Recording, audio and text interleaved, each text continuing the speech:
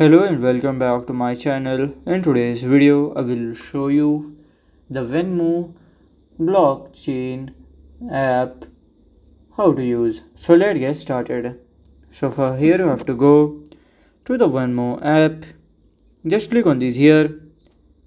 Then after here you can just use to send or receive the token. Then here you can just create the default coin here, and then you can have support, and then here.